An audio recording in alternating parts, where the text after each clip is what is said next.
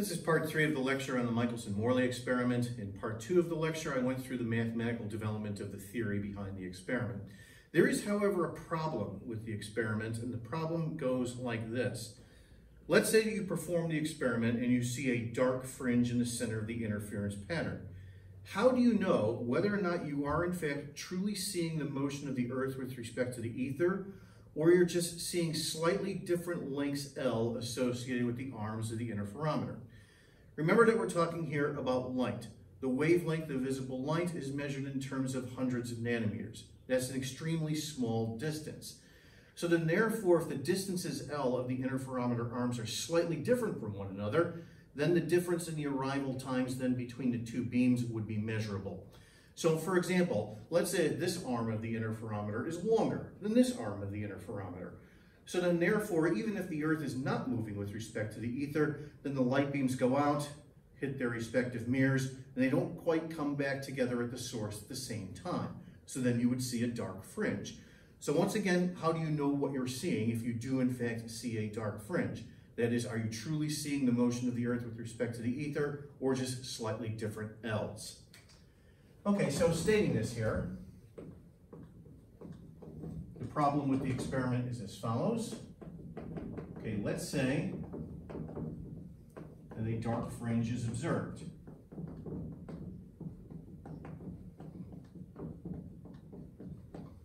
Okay, how do we know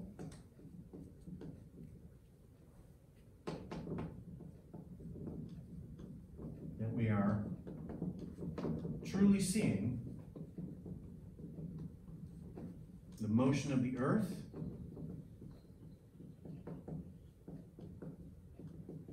with respect to the ether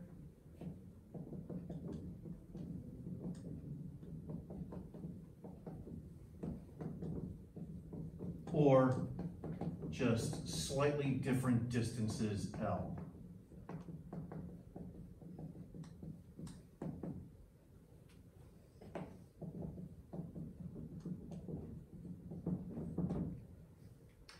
Well, there's a solution to this problem. The solution to this problem is to rotate the entire experiment through a 90-degree angle.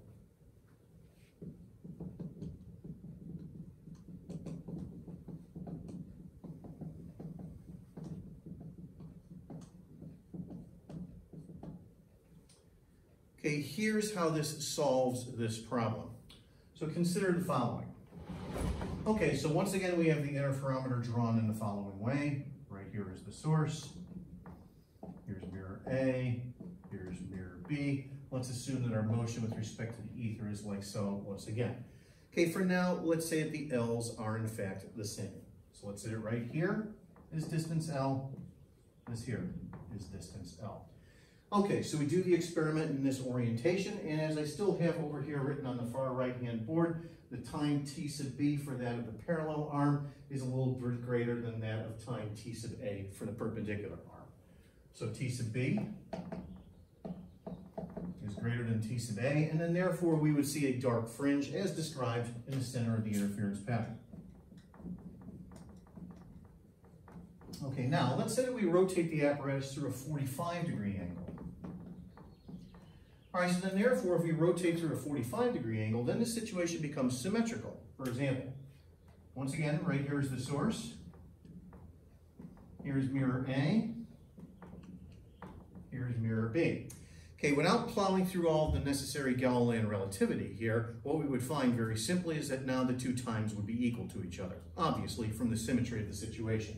So in this case, T sub A would equal T sub B, and then therefore, instead of seeing a dark fringe in the center of the interference pattern, we would see instead a bright fringe.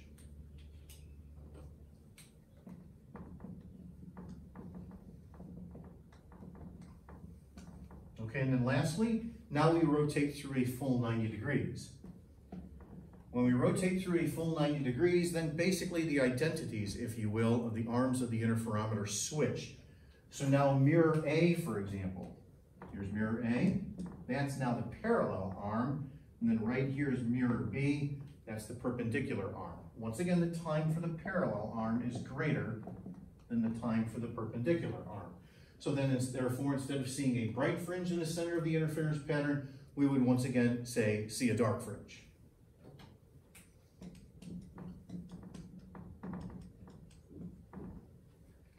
Okay, so then therefore, if you do rotate the apparatus through a 90-degree angle, you would then see a shift, if you will, in the interference pattern. This shift in the interference pattern could only be due to the fact that we are moving with respect to the ether. It would have nothing to do with slightly different distances L.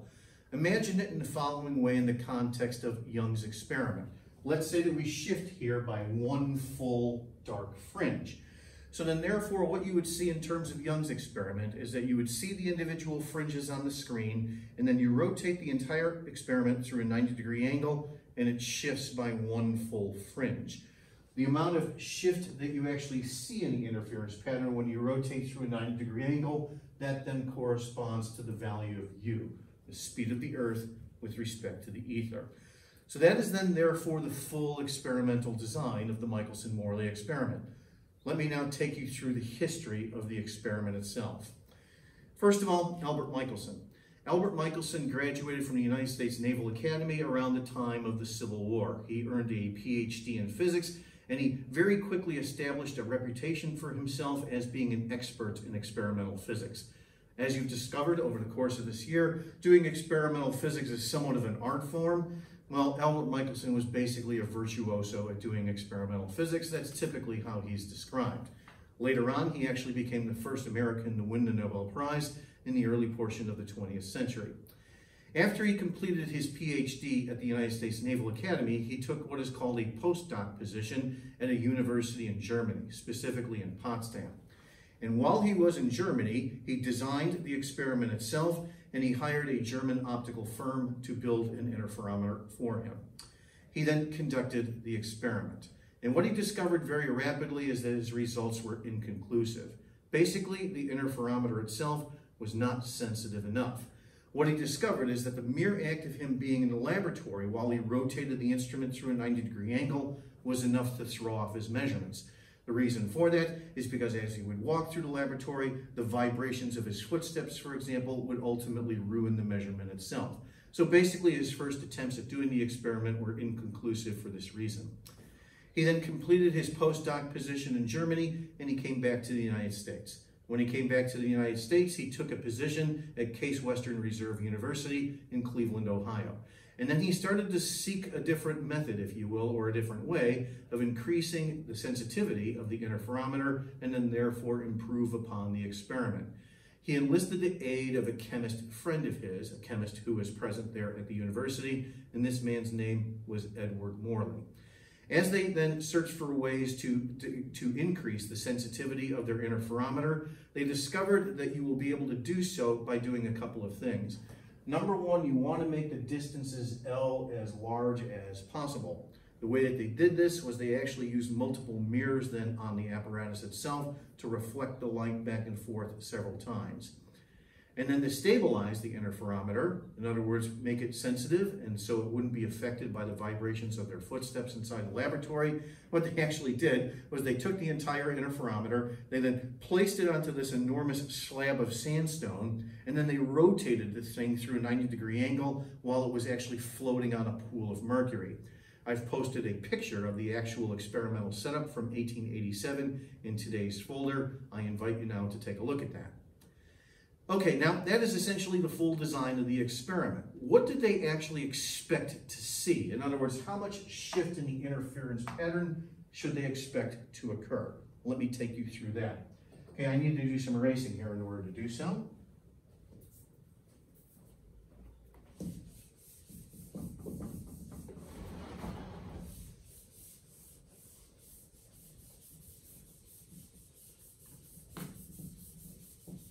Okay, I'm going to keep this portion, however, of the diagram from earlier, and now let's go ahead and label the lengths L here as different values.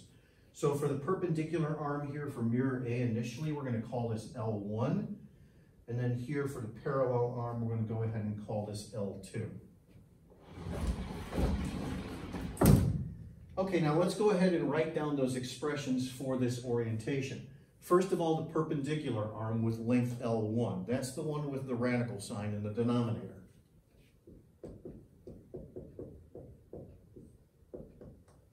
so. Okay, and then the time t sub b then for the parallel arm, that's with length L2, and that's without the radical sign in the denominator.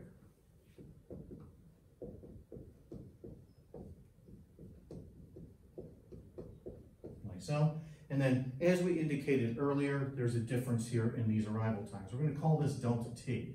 So it's the time for the parallel arm, this expression here, minus the time for the perpendicular arm, this expression here. Okay, and then they rotate the thing through the 90-degree angle. When they do, remember that the arms of the interferometer basically switch identities. So then therefore on this diagram, now for the parallel arm, it's the length L1, there we go. And now for the perpendicular arm, that's the length L2. So now let me go ahead and write the equations here for the 90-degree rotation, and as we'll see, they're not quite the same thing as these guys here.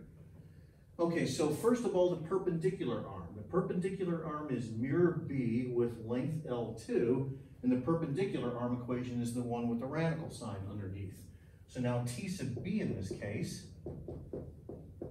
is going to be the following. Once again, this is the perpendicular arm. And now the parallel arm is for mirror A, and that's with the length L1. That's without the radical sign in the denominator. And then I'll go ahead and write down the difference in the arrival times here. I'm going to call this delta T prime, and it's the parallel arm expression minus then the perpendicular arm expression.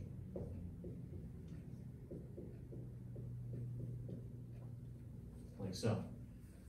So take a look at these two messy delta T equations. This guy over here, and then this guy over here. Notice that they're not quite the same thing because the lengths L1 and L2 have basically switched identities from perpendicular to parallel and vice versa when we rotate through a 90-degree angle. The difference between these two values corresponds to the amount of shift that occurs in the interference pattern.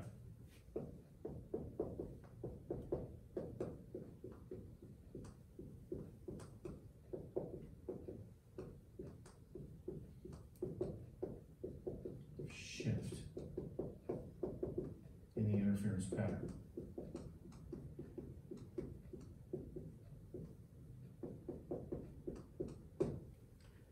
Okay, so now what did they actually expect to see in the course of doing their experiment?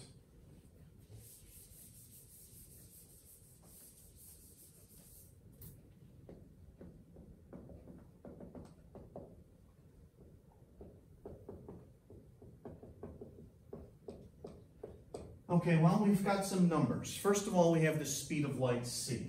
Speed of light c is 3 times 10 to the 8th meters per second. Albert Michelson himself is actually one of the people around the time of the Civil War who made one of the first very accurate measurements of the speed of light. It's one of the early experiments that he is well known for. So the speed of light at this point was well established as a measurement.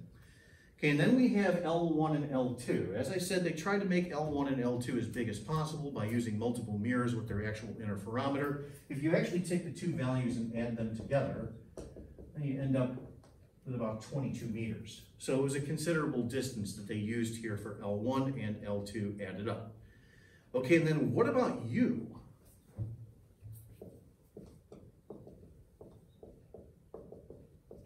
What might the speed of the Earth be with respect to the ether? Well, they made the following assumption. They thought that it might be comparable to the orbital speed of the Earth as it orbited the Sun. The orbital speed of the Earth with respect to the Sun is 30 kilometers per second. That's 3 times 10 to the 4th meters per second. Let's make that assumption. Let's assume that the speed of the Earth, U, relative to the ether is about the same number. So let's assume that U is comparable to the Earth's orbital speed. Okay, that orbital speed U is 30 kilometers per second. That's 3 times 10 to the 4th meters per second. Okay, so now based upon that expectation, what then happens when you take those numbers and plug them into these rather horrible equations here? Now let's go ahead and get to those actual measurements, the actual numbers themselves. In order to do so, let me go ahead and do some erasing here. I don't need these horrible things at this point.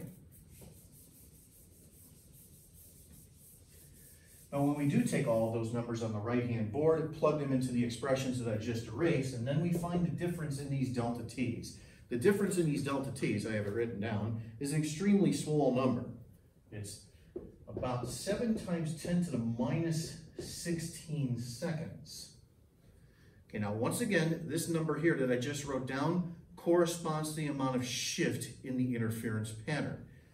If this number here, for example, was the same as the period of the light that they were using, that would then correspond to a shift of 1 full fringe. It would be as if you're looking at the interference pattern from Young's experiment. Here's a bright fringe, here's a bright fringe, and then you rotate the thing through a 90-degree angle and it shifts by 1 full fringe. It would be easily visible to the naked eye. Okay, so then therefore, what about the light that they actually used? Well, they actually used candlelight. Okay, candlelight is brightest in the yellow portion of the Roy G. Biv portion of the visible spectrum, so it's basically yellow. And the period of yellow light, I have this number written down as well, is as follows. The period of yellow light is about 2 times 10 to the minus 15 seconds. Like so. Notice that it's a slightly different number than this. Think of this number here as corresponding to 1 full fringe. So then therefore, the expected amounted shift would be found by doing the following. Take this number here based upon the assumption of U over on the right-hand board, and then divide it by this number here, which corresponds to a shift in the interference pattern of 1 full fringe. So notice how I'm writing this in the denominator here of this expression. So the seconds then cancel out like so, and when you do the math here, it ends up being about 1/2 a fringe.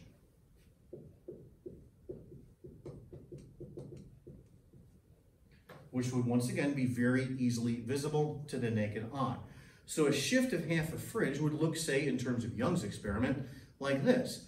Here's a bright fringe, for example. Here's a bright fringe. You rotate through a 90-degree angle, and it shifts by 1/2 a fringe. This should be easily visible to the naked eye.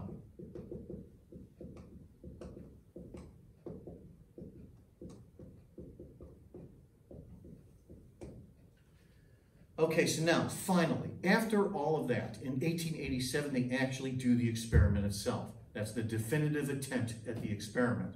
What actually happened? Okay, let me go ahead and do some erasing here.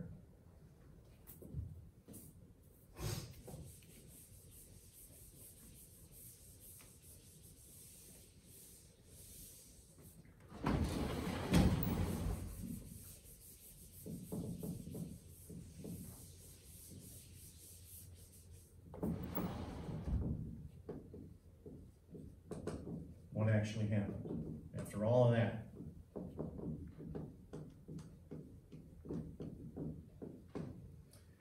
Well, the result of the experiment is very famous. The result of the experiment has a name. It's called the null result.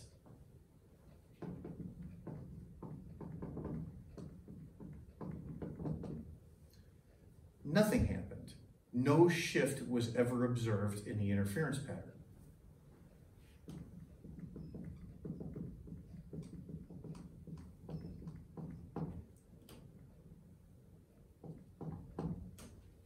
No shift was ever observed. They were shocked at this. And when I say they, I don't just mean Michelson and Morley, but I also mean every other experimental physicist at the time who was more or less trying to do the same thing. That is, measure the speed of the Earth, for example, with respect to the ether. According to physics as it was understood at the time, the experiment should work, and it should work easily. Yet, we end up with the null result. Nobody could explain this for about 20 years. Okay, now, however, at the time, as they did the experiment and got their results, at this point, Michelson and Morley, for example, got a little bit desperate. They basically surmised that perhaps the following happened. Let's say, for example, that as the Earth is orbiting the Sun with a speed of 30 kilometers per second with respect to the Sun, boom, right there at that moment, where we're moving in this direction relative to the Sun 30 kilometers per second, well, let's just say that, by coincidence, we were actually at rest with respect to the ether. So then, therefore, let's wait 6 months. 6 months later, we're on the other side of the Sun like so, moving in this direction relative to the Sun at 30 kilometers per second. So then, therefore, relative to the Earth, or relative to the ether, excuse me, our speed should be 60 kilometers per second. And then, therefore, the experiment should easily work. So they literally waited 6 months and did the experiment again and got the exact same result. The various variables of the experiment were changed. For example, the experiment was done at different times of day. Maybe the rotation of the Earth had something to do with it. It was done in the southern hemisphere. It was done in the northern hemisphere. It was even done at different elevations above sea level. Every single time that the experiment was performed, it always gave the same null result. Once again, this was a huge hole that existed in physics at the time because according to the physics that was understood at the time, the experiment should easily work and nobody could explain why. Not for about 20 years or so. We'll get to that in next time's lectures.